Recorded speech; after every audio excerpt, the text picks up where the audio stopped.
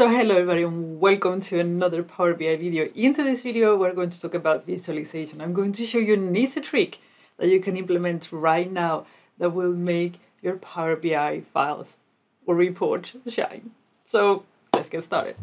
Okay, ladies and gentlemen, so having custom backgrounds on your Power BI files can make a huge difference. Let me show you an example. This is a file that Microsoft showed for marketing purposes or like a bake-off or something. I'm not sure, but you can see here that it looks stunning, right? So let me show you something. If I go to the page formatting, there's nothing selected here, page formatting and page background, and get rid of the background image, you'll see that it looks quite dull right away.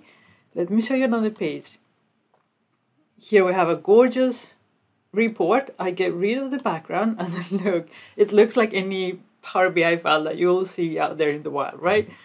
So having a custom image, it just makes such a huge difference. Now, if you're working on a report, you give it to somebody else and they are starting to create a new page, what you want to do is exactly what happens here, that a background image is already there by default. So every time you open a new page, you see, so you don't have this dull, blank white page when you do it. For example, let me show you. Here I have the exact same report, but I don't have the automatic background.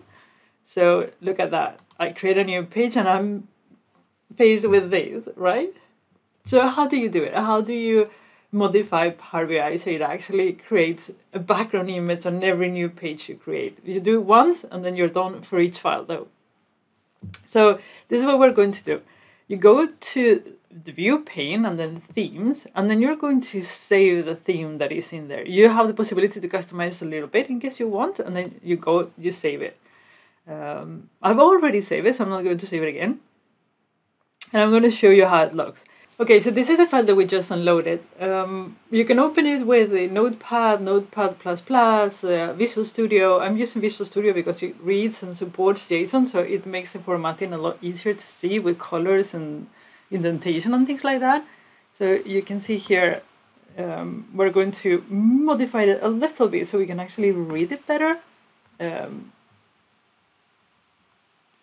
So visual styles, and this is how it looks. So you can see they've already done a ton of formatting to most of the charts they're using, which is a good thing.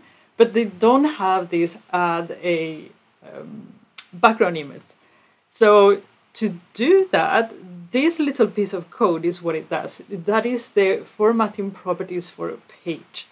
So we have the name, which is a background, the scaling, which is fit, and then I'll show you how to do this in a second. And then the transparency, we set it to 0. Let's do the image formatting first, and then I'll show you how to copy paste this into your theme.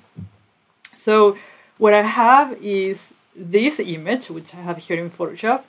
And what I normally do is I save for wave, so you get the highest quality with the smallest size, basically. And once you have that, you're going to grab this and you're going to drop it into the same service that we used before. Is this base64? I will post the link down below. Is going to convert it, and then you're going to click here, show code. This, for using image elements, this is the exact code you need. So you copy to the clipboard, and then you paste everything between the quotation marks. So let me show you. If I actually go back to here, so you go from there to there, maybe I should do, okay, maybe I should show you how it is done. So we go and grab everything from there. I delete it. So this is how it should look like. This is the URL, and then you paste what you copy from the other service, and that's all. That's all you need to do. And now you have the correct syntax. And now you're going to copy these.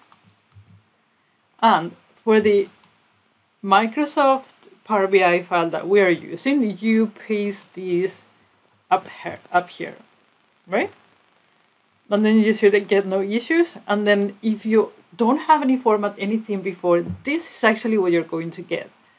So you're not going to get any visual formatting, it's visual style. So you need to copy this entire thing for it to work.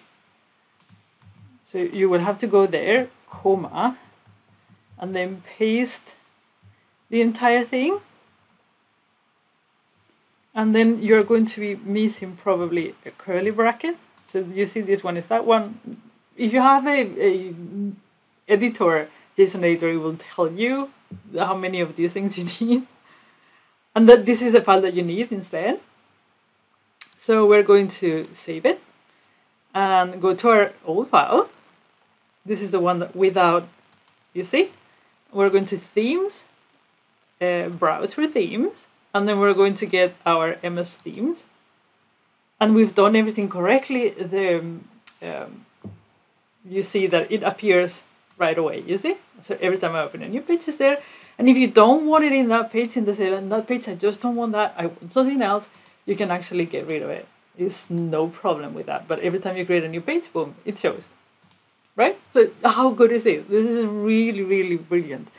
Create your custom themes, your custom background, put it in your theme, and your users will love you for this. Now, obviously, every time you open a new Power BI report, you need to import that theme. So you need to make sure that that theme is available for your users in order to be able to have this. Or when they are opening a new file, you create a Power BI template, and then the theme will be included. So both ways will work to distribute that to your organization. So I hope this was useful. I thought that your Power BI reports are shining like a star. And I will see you again tomorrow on my second channel. If you are a viewer there, we will do bullet charts. Otherwise, I'll see you on Thursday, as always, with a new short. A really cool tip, actually, on Thursday. See you soon. Bye.